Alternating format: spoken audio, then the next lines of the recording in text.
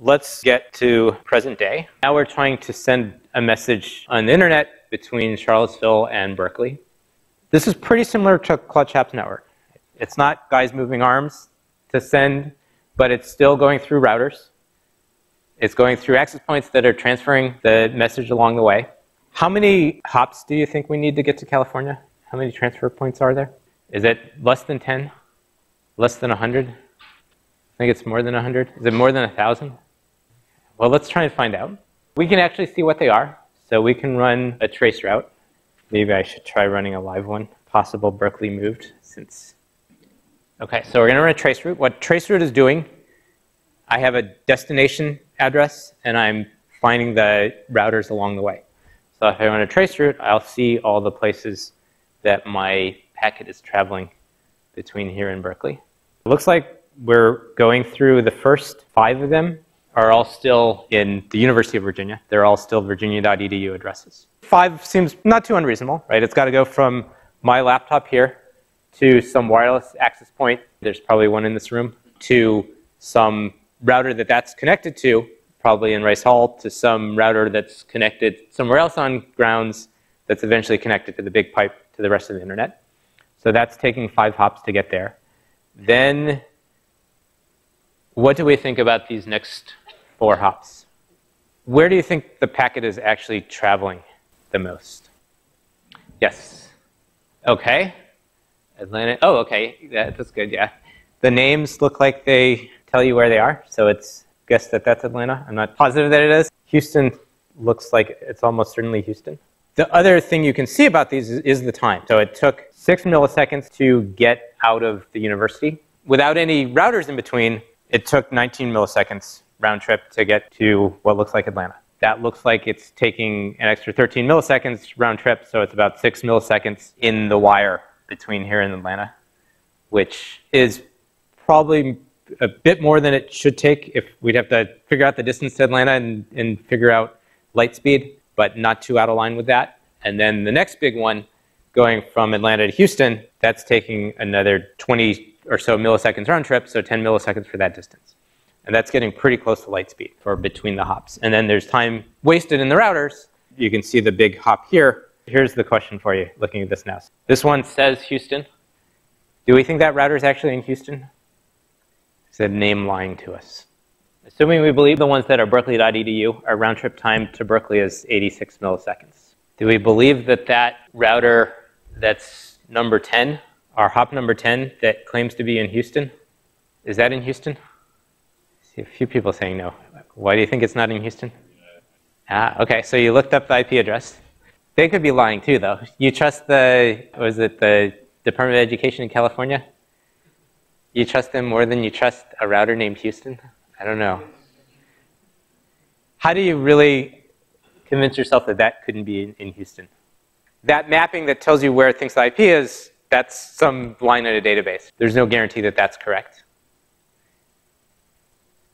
Assuming we trust the timings that we're getting from Traceroute, how do we know that's not in Houston? Yeah. Good, yeah. So it looks like if our routing times are correct, there's certainly some variance. It looks like it took 85 milliseconds to get to here, and it took a little less to get all the way to Berkeley. It's certainly not traveling the distance between Houston and Berkeley in what looks like less than a millisecond.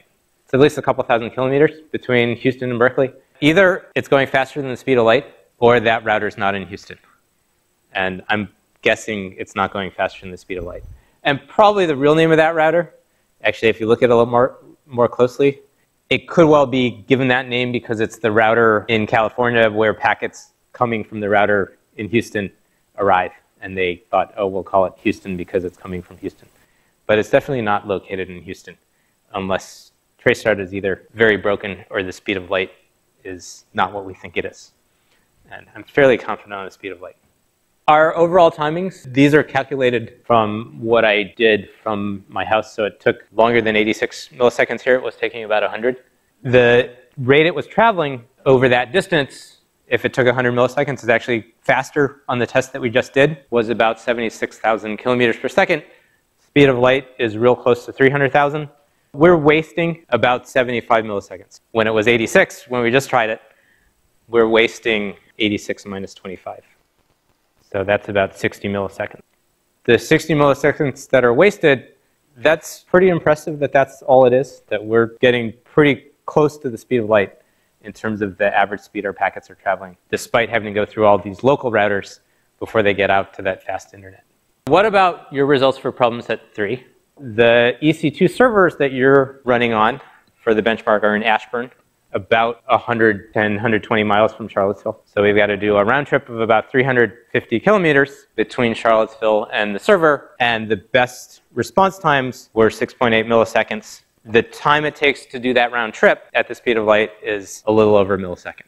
A lot of the time between the 1.1 that's just light speed and the 6.8 is the time going through those routers and times that you have no control over. So in terms of how close you can get to 1.1 milliseconds, unless you install a fiber optic cable directly between our benchmarking server and the EC2 servers in Ashburn, the actual time I would guess is probably like maybe 4 milliseconds, the fastest you could get a network packet there and back. So getting a response time down to 6.87 milliseconds, you're getting pretty close to as well as you can do. Is it worth trying to get it faster than this if you're running a web server at least? Why not? Yeah, so the human's not going to notice. And if the human is further away, like if they're in California, well, we saw in California our round trip time is already 100 milliseconds, and it's at light speed, it's 25 milliseconds. So the amount that you're adding to that is a small fraction of the total time. It's not your server time that matters at that point for latency. In a reasonable sense, as good as it's worth doing. What's not measured by this benchmark is if you had 1 million requests coming in at once, how that would affect this. And that's probably what a better benchmark would be caring about. We can do some other things with Traceroute. Where do we think it's going to take the longest for our packets to go? And that's not necessarily the furthest place from Charlottesville. Does anyone know what the furthest place from Charlottesville is? Yeah. Yeah, so that slowest response is not necessarily the furthest geographically from us. According to Wolfram, the furthest geographically from us is here, which is in the middle of the Pacific, so they don't actually have any web servers there. But it's only about 800 miles from Busselton, Australia, which has a whole 15,000 people. So they actually have web servers. We can visit Busselton, and we can do trace routes there. And it takes a lot longer than it takes to get to Berkeley. In terms of the optimal time, so this is my recorded result. So where is it traveling a big distance there? So we've got, it was taking 86 milliseconds round trip to get to this IP address, and then 287 to get to here. So there's a 200 millisecond time between round trip, so 100 milliseconds travel time at close to the speed of light between those two routers. So where do you think those two routers are located? What would the endpoints be where we have 100 milliseconds between them? Yeah, something like that. Oh, you probably looked it up. You're very accurate. What can you guess from those? Yeah, it's going over under some ocean. If we're going to Busselton, Australia, it's going across the Pacific. In this case, it is going from, well, according to this, it's going to Hong Kong, but it may have been Sydney that you saw. This is another one like what we talked about before. According to info by IP, this address is in Hong Kong. It's definitely not in Hong Kong. It took only a few milliseconds to get from LA to that address. So you can't believe everything you read in info.ip or other places like that. It's probably owned by the same company that has the other endpoint of it, which, if you were guessing that was Sydney from the SYD. That may be, and this definitely looks like Sydney, but that's enough further away. It could be another fairly long hop between Hong Kong and Sydney. Real geographic distances do matter. We don't think about them that much in designing computing systems, but they do matter, and this is why you pay different amounts to get EC2 nodes close to where your customers are, even if power and land and people are more expensive at those locations. How do we think Traceroute is working? So we're running this program. We're seeing responses. Maybe I should do my Traceroute. We'll see how Busselton's doing today. How do you think Traceroute is able to actually tell us this? So the DNS lookup is actually happening before all this. We're doing a DNS lookup on the busselton.gov.au and getting this 203.41 address. Traceroute isn't doing anything with DNS other than getting the IP address to visit, and it's sending packets to that IP address. And there's no real reason the DNS tree has to be connected to the geography of where things are. The DNS hierarchy has top-level domains like .com that cover the whole US, so it's not geographically connected to where things are. DNS is certainly an important part of this, but not, in this case, the Traceroute, we're starting to do timing after we've already done the DNS lookup.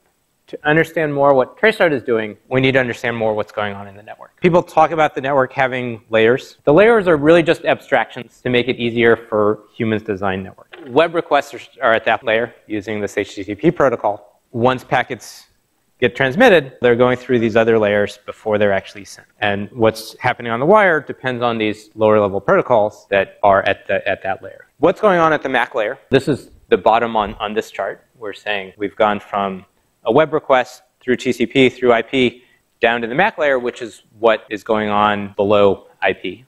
Ethernet is on a local area network. That's the most commonly used MAC layer.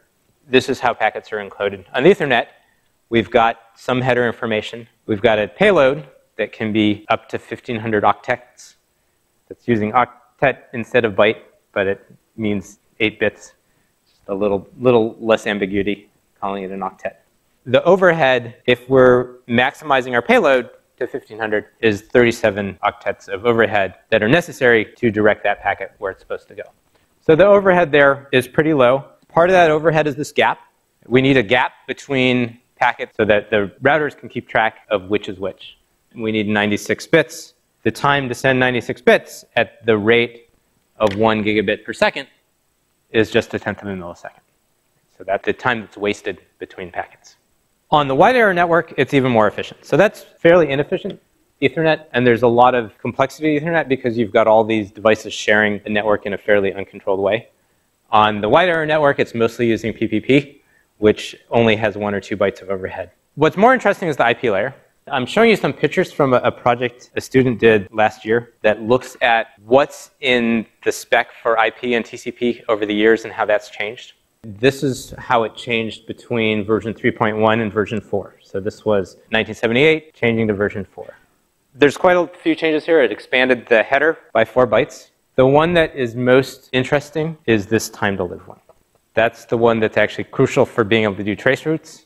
It wasn't added to enable Traceroute. It was added to solve some other problem.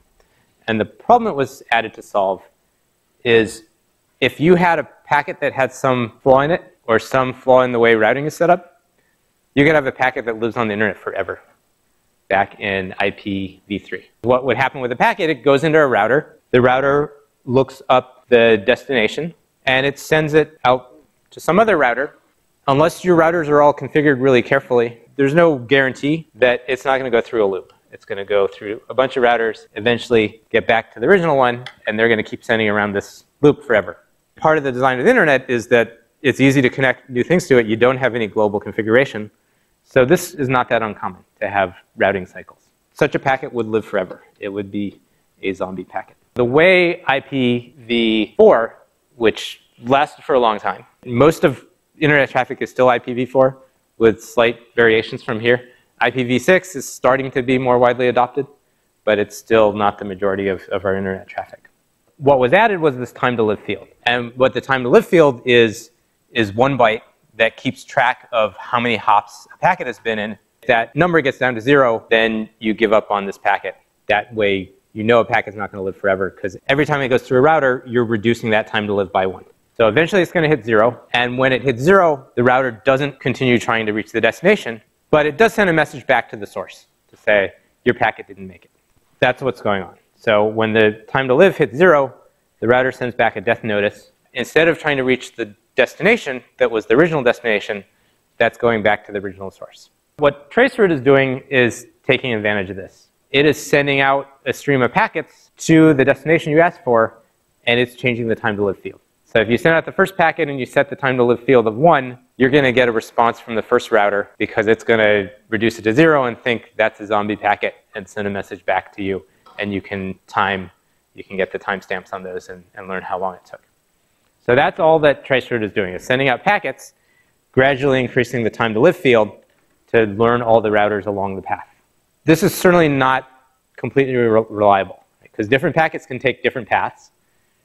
The fact that you sent this one with time to live 4, and then you send the next one with time to live 5 doesn't mean it's going to take the same route through the first 4 hops.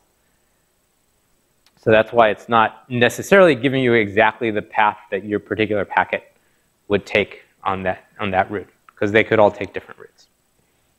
But it's giving you a pretty good approximation of it. How efficient is IPv4? When we talk about efficiency of a network protocol, we're trying to understand the data that we actually want to send is the payload, and then everything else is necessary just to get that where it is. The real data is, where is the real data? So this is all the header. We're not showing you the real data at all in this picture. This is the size of the header. If we're sending a kilobyte as the payload, well then we've got the size of the header, which is 24 bytes, and then we're adding that to what we're sending. If we're sending big enough packets, it's pretty good. If we're sending a really small packet, if we only have 16 bytes to send, IP is really inefficient. Our header is taking up more than our actual payload.